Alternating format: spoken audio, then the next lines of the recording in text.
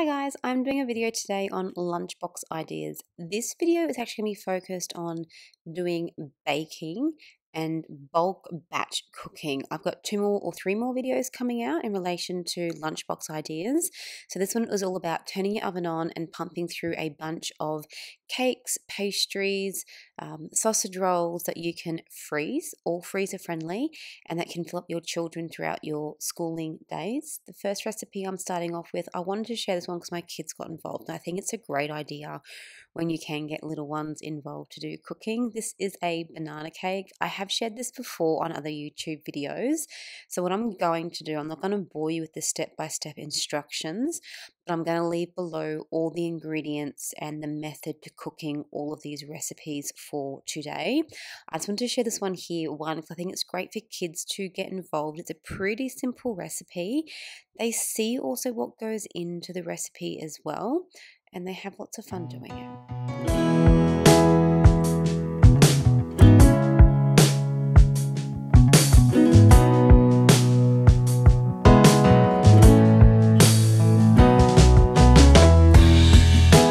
My whole world has changed, baby, since. Now, my kids do not go to school. They go to daycare 2 days a week, and the other days we're out doing activities, or some days we just have home morning tea and lunches. So my kids don't go to school, but I still think these ideas are quite good. I do like to cook the kids' snacks, as you'll see here, individually in molds. I don't like making a large cake and then having to cut it up, because to be honest, I don't cut it up and it all gets eaten or it gets wasted. I find if I make it into muffin size or bite size snacks, I can chill it, put it in the freezer and pull it out when we need. Same goes for these here. So I'm actually making these homemade sausage rolls. These are full of vegetables, freeze really well, and you can also freeze them before you defrost and cook, or you can cook them and then freeze them and then thaw them and then warm them and eat them, if that makes any sense. My kids really like these though, and I do make them at a really good size, again, to fit into a lunchbox, to fit into your work lunch bag for snacks. These also make like really good healthy party food as well. Very simple. My kids didn't help me this day. They were at kindy on this day, so I'm doing it myself. Very simple ingredients, and you could also substitute this quite well. The other thing I love about this recipe is the puff pastry I am using is actually dairy free. So if you do have an allergen in your family or an intolerance, I do have some alternatives to use, and this is definitely one of them. Oh, my whole world is tainted by the colors of your touch. So make a change for us. Make a change for us. I said take a chance on us. Take a chance on us. Oh, the sound of your heartbeat. I'm gone. I'm gone. I will surrender. Oh, when you kiss me, oh so sweet. Now, whether I've cooked these or just prepared them to freeze raw, this is how I package them up in a container. I put some paper in between them so they don't sweat out, or if I freeze them, they don't stick together.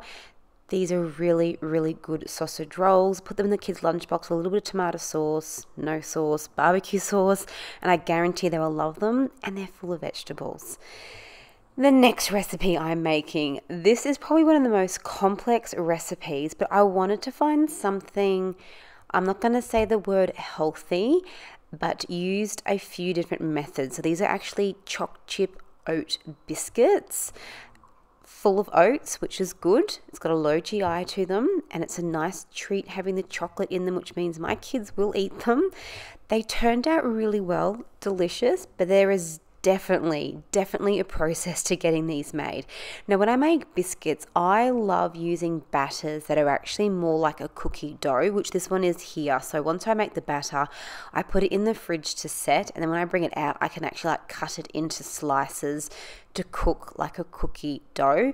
that's just how I found works really well for me. I prefer it that way. You can also freeze this dough or leave it in a fridge for a few days. So I think we done half the batch today, and then a few days later we done the other half of the batch. We actually swapped them with my next door neighbor. They made other biscuits as well. But I will give the details below for this one here, but just keep in mind it is a much more complex recipe. I'm not normally one for having complex things in place, but I'm definitely going to say these turned out really, really yum, and I probably would make them again for the fact that I can freeze the cookie dough, or I can make the biscuits and then just freeze the biscuits as well, which is super handy. Make a change for us, make a change for us.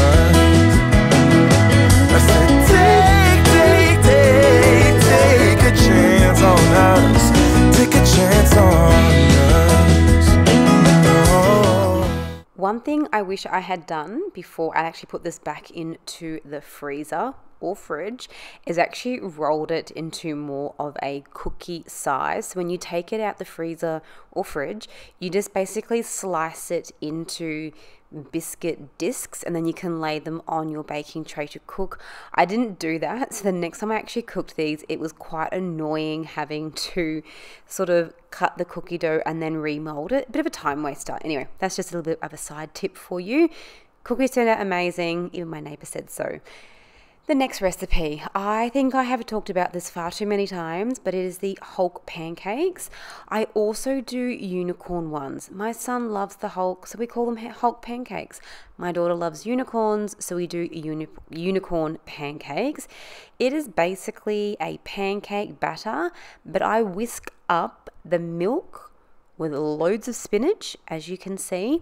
Or for my daughter, I mix up the milk with like berries, strawberry ones, blueberry ones, raspberry ones, and they're colourful and they absolutely love them. And again, if this is going to be going to school for your little ones, it's full of fruit or it's full of vegetables with the spinach in them. You could also add like zucchini as well. I think it's just a great thing, and my kids love them. I do cook mine in a non-stick pan, and I get asked a lot about this pan because my kids really like it. It's actually from Aldi's. It's about 4 or 5 years old, but a lot of my lovely followers do message me, and I think they bring up this pan every year. So it just goes to show that it's a really good selling pan. It's got like all these different type of happy and angry faces on them, and my kids really like it. So if you are looking for one, keep an eye out at Aldi.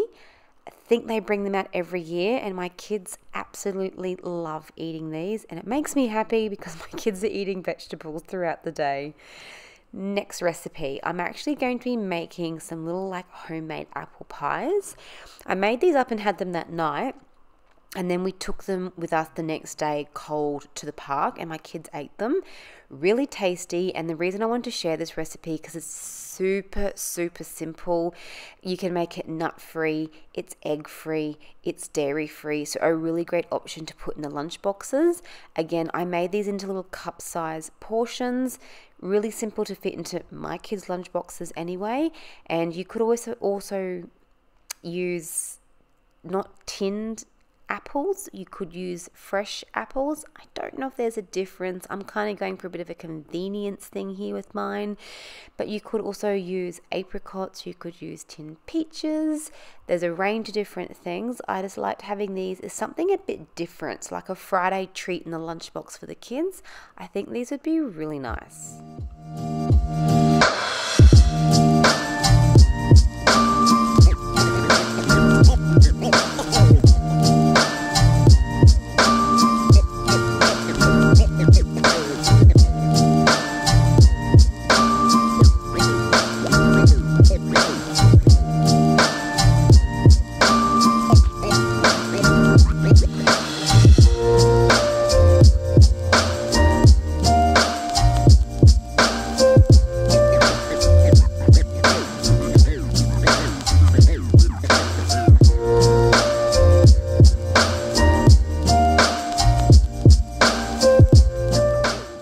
So with this one here, I did use butter because we are a dairy family. If you have got intolerances to dairy or you don't have dairy in your family, just miss putting the butter in and maybe put some oil in just to help sort of bind the dry ingredients. I liked this step here because I pretty much used all the rest of the juice that was in the bowl, so no waste, and it kind of already had the cinnamon and all the flavors going already. I sprinkled it over the top and I baked it. These actually turned out really, really yum, and you can eat them warm or cold. I hope these ideas have kind of helped you to get creative with your lunch boxes if your children are getting bored with the same thing. My next video is all going to be about sort of snacks that you can basically pull straight from the fridge and put into the lunch boxes. So stay tuned for that one, guys. Bye.